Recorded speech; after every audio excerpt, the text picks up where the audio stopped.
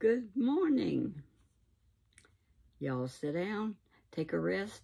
You know what I just did? I just spilled my coffee all over the floor. So it's empty, but I'm going to talk anyway. We're going to look on the bright side.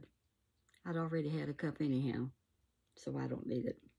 So what I want to do is tell you what scripture I've got for today, and I kind of think God is trying to remind me that He is our refuge. But it says, Psalms 46:1, God is our refuge and strength, our ever-present help in trouble. I'll get me a cup of coffee later. My coffee cup is empty. As I was starting to do something and talk to y'all, I got a phone call, and I had to shut it down. So this is about the third or fourth time I've started to talk to y'all this morning. I'm going to hang in there. I was so disgusted the other day with that one where I showed y'all my car. See, I got an empty coffee cup. It poured right into my carpet, and being as the carpet is the way it is, on top of concrete, it's not even going to make a spot. Now, that's the bright side. Empty coffee cup. I had one already, and I had drank half of it. So it's not a complete loss. We do the best we can with what we got. And I got another verse here that I like. Blessed is the man. This is James 1:12. Blessed is the man who remains steadfast under trial. For when he has stood the test, he will receive the crown of life, which God has promised to us. Now, isn't that a good one? And I tell you what, I really like this iPhone, the way I can just look up good scriptures. It's amazing, the time we live in. And I'm thankful for it. So we look on the bright side and we continue on. And I had been thinking, my new earrings, Thrifty Living, Mrs., I can't remember her name. I was going to look her up too, and I forgot about it. But she has been shouting me out. And she is one sweet lady. And we've made friends, and I call her friend now. So let me see if I can find her. I'm looking. See if I can remember her name. Sorry about that, chickadee. That's what I call a lot of people. Chickadees. Let's see. I'm looking. Oh, I don't see it. But anyhow, she does Thrifty Living, which is a really smart thing. Let me see. I've got her here in my... Mrs. Peach. See? Right there. She's on my subscriptions. But she's a sweet lady, and I just enjoy her. And she was shouting a bunch of people out yesterday. You might look at her show and see who that is. I checked one or two of them out. But, honey, I don't have time to watch everybody. But I like to look at them once in a while. And that's what I do. And, of course, 967 Andy, who helps me with all my stuff that I don't know how to do. He's going to help me learn how to put writing on my YouTube. You know, like he could put, like he was fishing with gizzards. You ought to look at that one where 967 Andy was fishing with gizzards. And he's got, in big old letters, gizzards right across the front. And I want to learn how to do that. I don't want to put gizzards, but I want to put, God only knows what I want to put. Oh, that Mrs. Peach sure has some cute earrings. And I watch hers. I don't know where she's got holes in her ears, though, and I don't. I have to make sure I get clip-ons. And I have been finding some pretty ones at these churchyard sales. And a lot of these senior citizens are getting them some new ones because a lot of them got their ears pierced. And I'm not doing that anymore. No way, Jose. That's another old saying we used to say. No way, Jose. I went to get coffee this morning. James wasn't feeling too good, but he's over his bad cold pretty good. They did discover he did not have COVID. He did not have... They tested him for mono because he was so tired, and he's got COPD. So they did lung to see if he had pneumonia. He did not have the flu. He just had a bad cold. And he hadn't had a bad cold in years. And so what we're doing You know, Grandma Lois, Dr. Grandma Lois is here. I increased his turmeric. Now, I had arthritis checking up, bothering my hip a year or so ago, and I went to the doctor. And anyhow, the doctor said, now, arthritis is inflammation. So you want to take Advil 3 times a day, 2 small Advil, 3 times a day for a week or 2. I hope nobody interrupts me again. I've had interruptions. This is about the 4th time I've started to share with y'all. That's life. We keep on keeping on. I'm treating my feet. See, here. Let me put this up. Well, I can't get it. I can't get it that high. That's life. But I got these things on the bottom of my feet, and I run them for 30 minutes. I was going to tell y'all about how when I was 13 years old, going to Fredericksburg School, and I have had both arms broken. And when I was 6 years old, I fell off of a seesaw when we was living up in the mountains of Virginia. You ought to watch those. When we lived on the Skyline Drive and in a little, like a house that was pulled on sled runners. Daddy worked for the construction company that was built in the Skyline Drive. And me and another little girlfriend was who, her parents were also pulled around on one of them. And the famous words was this, when, as we went out the door to go to the toilet, which was in the woods, Mom said, "Watch for snakes." Well, let me tell you, there was rattlesnakes and copperheads up in there, and we watched for snakes, that's for sure. So when I was 13, and we was in Fredericksburg, Indiana, in a 3-room schoolhouse, there was, you know, like 20 kids to each class. And so we had outside a pump where you got your water, and they had a bucket hanging on the pump and a dipper. And it was, somebody would keep the bucket full of water when we was there. But one day, and there was concrete all around the bottom of it. So I went out to get me a drink of water, and I slipped on the ice. It was a cold day, and I slipped on the ice, and I broke my left arm right between the elbow and the wrist. And it was almost like the bones were going to be sticking out. It was a bad break, bad break. So somehow or other, they got in touch with my daddy. And we lived 3 miles from the school, out in the country. I'll tell you what, I don't like country living. I like city living. I like city living for sure. The Walmart, Myers, Aldi's, Walgreens, CVS, all those other things we have need of. And even when I had to take James to the urgent care yesterday, which that's where we went and got all those tests, and everything was clear, except he does have the arthritis, which I put him on Advil. Advil is, if it's coated, and you take that for 3 times a day for a week or so, and your inflammation goes away. And I increased his turmeric to 2 a day instead of just, well, morning and evening. He was just taking 2 a day, and I doubled his dosage. Turmeric is what healed me. But one time I got some inflammation, a little bit, in one hip, and I went to the doctor, and she said, take Advil for a week or so, and then it'll go away. And it did. Wonderful. So now where was that? Oh, yeah, this broken arm. So I did remember. Some things I remember. So anyway, Daddy came, and he put me in the pickup truck, and we went to New Albany, Indiana, that had a hospital and doctors and stuff. But he took me to it was so bad. The doctor took me promptly to the hospital. And that doctor was so nice. And he's the one that operated on me when I was 16 years old and said I'd never have any babies.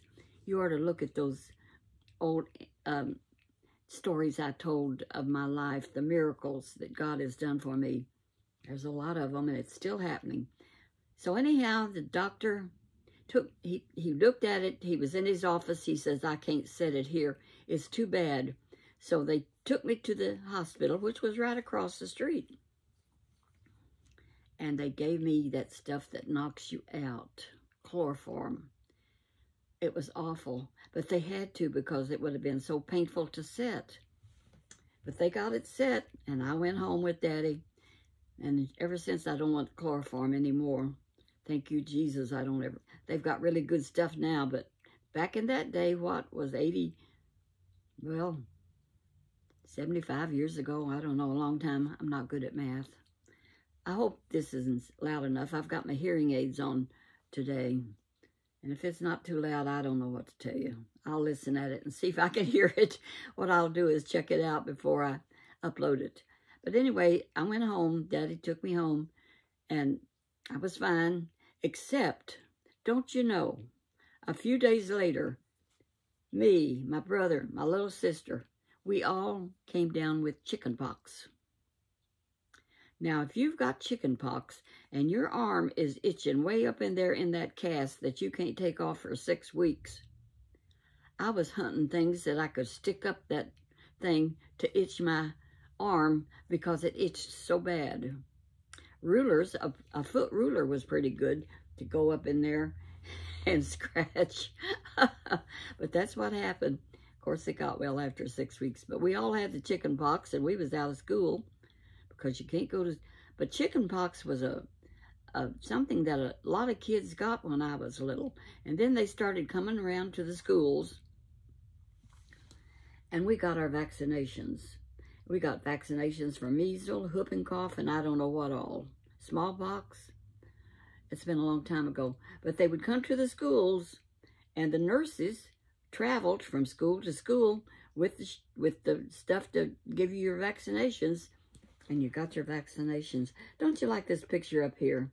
That is so pretty. I got 2 like that, and I says, well, I'm going to hang that. And I've got another one almost the same way that 3 other flowers, different directions, but I can only hang one. I love flowers. I really do. I was outside this morning at my house, and I see my tomato plants are going bye-bye because frost is expected this week. So I got to get them pulled up, get them out of the way, and plant next year. I'm looking forward. And I'm going to tell y'all that hang on to the end here. I'm going to tell you how disgusted I was yesterday with that video I made of outside on the deck, on the patio, showing y'all all our stuff, that James brings in and hangs on walls everywhere. And, of course, I showed you my pretty Buick, and I was proud of that. I'm proud of that car. But I was not, I looked awful. You could, oh, I don't look good on that side. I look good on my iPad, my big iPad. And I know that. So I'm not doing that anymore. Ha, ha, ha. No, Grandma's going to look nice for y'all. And I'm going to work on it. I have always primped and tried to do the best I can with what I got. And I always said that if these transvestites, bless their heart, that want to look like a woman, a man that wants to look like a woman, dress like a woman, and put false, you know what? Surely a grandma can wear a wig. Of course, I don't wear any makeup. And earrings and cute things to look attractive. And when you look in the mirror, it don't make you depressed. I had a girlfriend that wore wigs, and she didn't wear it around the house. She said, I don't wear my wig around the house, and I don't sleep in it or anything. Well, I don't sleep in mine, but I don't want to take it off around the house because I might pass a mirror, and if you look in a mirror without your wig on, honey, you look like a peeled onion because I've got a pixie hair. Now, I still got hair, but I keep it cut real short, and I look like a peeled onion without my wig, because my head's not in that great a proportion. It don't suit me. Now, I used to be an artist and paint, and I'm going to take painting up again. Somebody said the other day, I did have on the front of my iPad an abstract I did, and it's real pretty, and I still have a copy of one of them that I painted at that time, and I'm going to do me some abstracts. Woo, woo, woo, woo, woo, woo. That's going to be fun. I'm looking forward to it. See, I bought all these paints and stuff, and I was going to start doing landscapes again. Forget that. I don't have it anymore. If you've got it, you've got it. And if you don't, you don't. That's life. See, life is seasons. It comes and it's gone. So I don't have to touch for doing landscapes anymore. But anybody can do abstracts.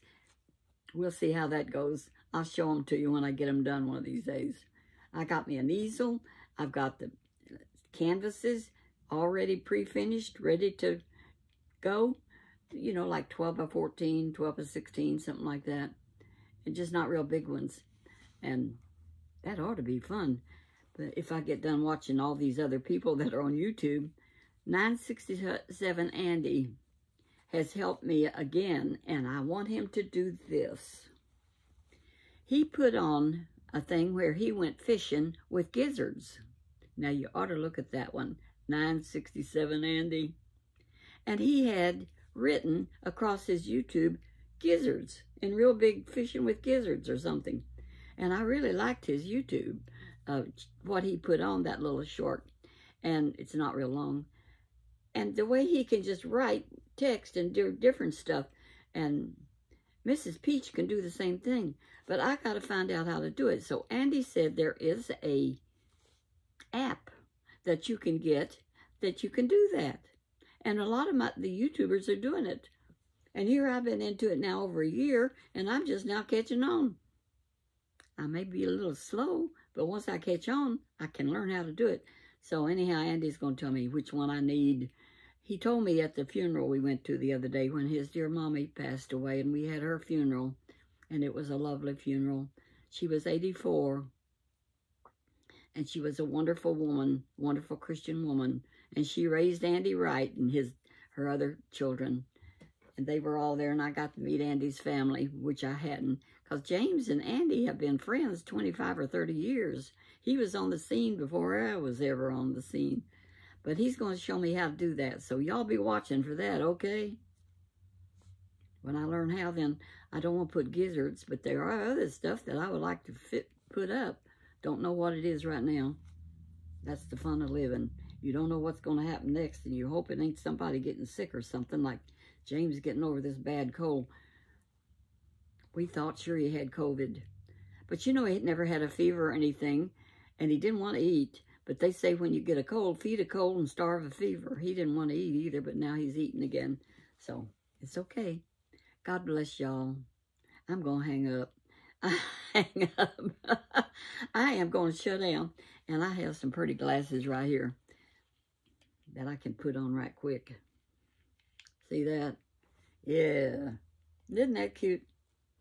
For y'all that hang on to the end, you never know what I'm going to do next. And I don't know either. So God love you. Walk that path where Jesus would be pleased with you. And I'm working on it. I tell you, sometimes we just kind of have to work on it. But when you make a mistake, remember this. Now, where's my Kleenex? I got to get a Kleenex. Now, my nose is going to start running like a creek, I hope.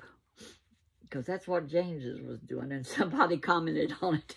It was running like a creek. But I gave him antihistamine too. Dr.